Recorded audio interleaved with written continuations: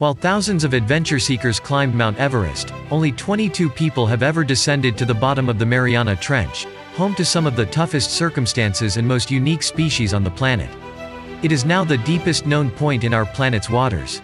This oceanic wonder can be found on the east of Philippines and south of the Mariana Islands, in the western Pacific Ocean. We know very little about this location, and it has piqued the interest of researchers for ages. Don Walsh and Jacques Piccard were the first people to reach Challenger Deep in 1960. After 52 years, James Cameron, a Canadian filmmaker, became the first solo diver.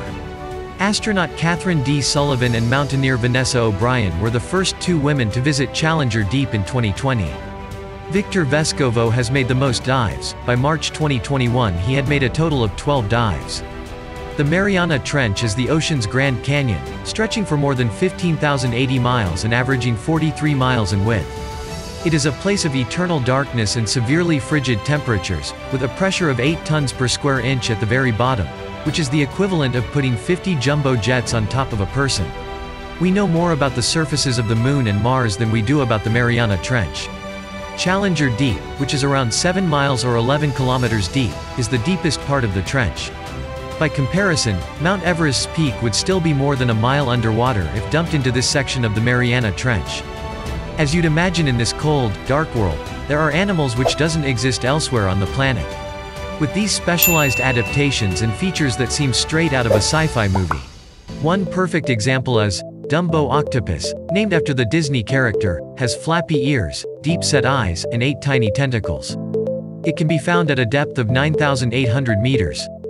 Hardly spooky, these adorable 8 to 12-inch creatures stream through the ocean by flapping their ears. Charming as they may be, the Dumbo octopus is a predator that can swallow its prey in one gulp. Comb jellies are gelatinous animals with luminous body structures that deflect any light that falls upon them, making them visually attractive. They move around in the water using their comb-like plates. While they are beautiful to look at, these undersea beauties are ferocious predators who have been known to harm their own kind. Some are as small as a few millimeters long, while others can grow to be about 5 feet long. While we know most jellyfish to be transparent, the Benthocodon is in fact an opaque creature.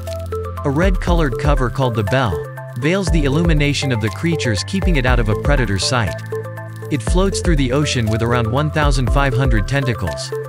The deep-water HatchetFish is a little species with a sour appearance, ranging in size from 2.8 centimeters to 12 centimeters.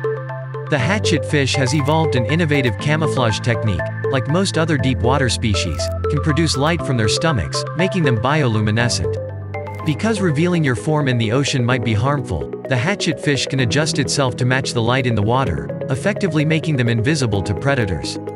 The translucent head of the Barreleye fish displays all of its contents, similar to a clear plastic bag. When it preys on jellyfish, this membrane also protects it from stings. Its flat fins let it to remain absolutely still and move with pinpoint accuracy. Despite its ability to lurk in the deepest parts of the water, this interesting species has been caught in fishing nets.